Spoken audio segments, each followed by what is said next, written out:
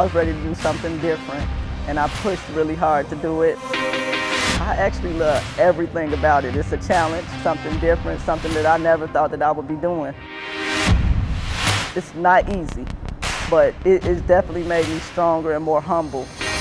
I don't even see myself different out there. I work just as hard as them. I gotta watch their back just like they're gonna watch my back.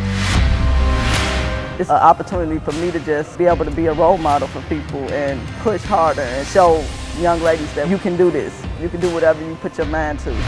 Don't give up. Here I am today.